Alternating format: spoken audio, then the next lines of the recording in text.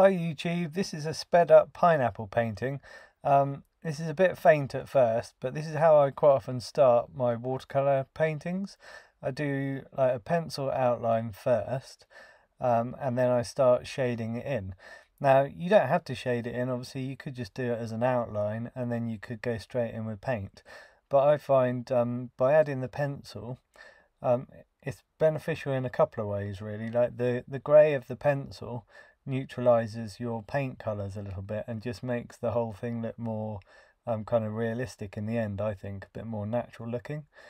And also, obviously, it gives you a guide as to where to put your paint when you get to the painting stage.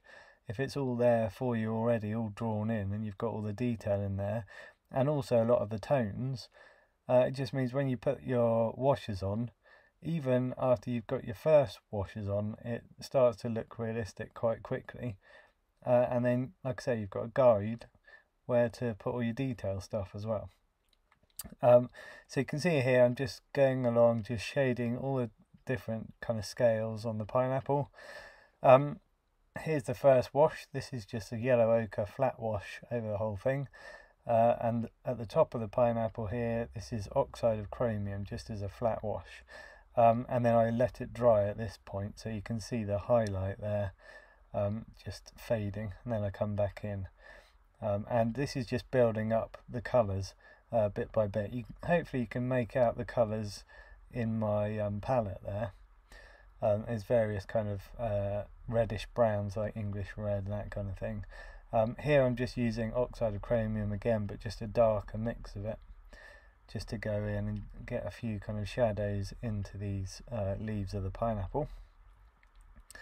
The other thing I was going to say is the pineapple that you can actually see there, it looks really, really dark in this video, and what I was seeing looked completely different. And I've taken a photograph of it at the end of this. When it's finished, I took a photo just to show you what the pineapple looked like really from my point of view, because I was seeing it as a completely different angle to how you're seeing it now, and also all of the blacks and things you're seeing in the pineapple, I couldn't see that at all. It was much lighter what I was looking at, and I think my painting is better for that. I think if I'd have done it how you're seeing it in this video, it would have ended up looking very black, and yeah, you wouldn't see so much of the detail.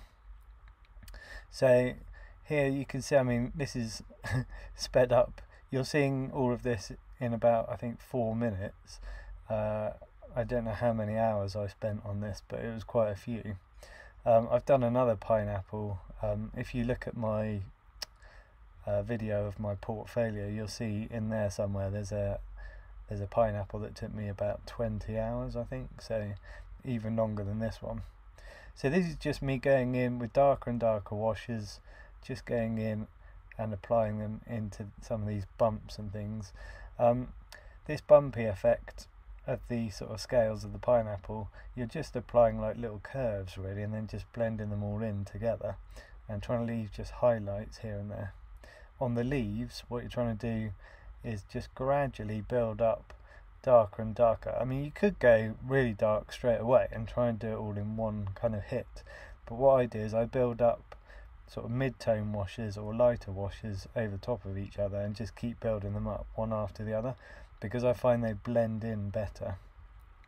Okay, and then what I do, like towards the end of this, I just go in and just apply darker bits to the corners. Right, this is me putting a shadow underneath the pineapple.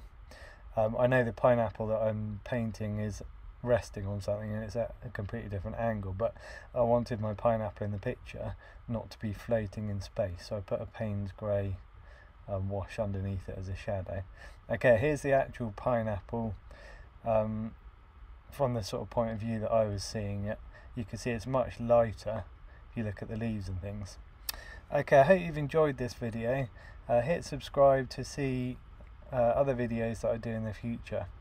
Thanks for watching, and I'll see you in the next video.